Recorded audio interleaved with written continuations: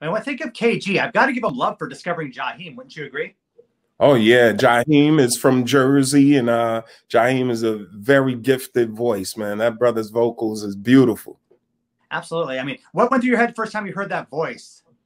Well, when we heard Ja first, mutual friends of ours from New Brunswick told Jaheim to bring his demo tape to our Naughty Gear store. So we had a Naughty Gear store from 94 to 99 downtown Newark, New Jersey.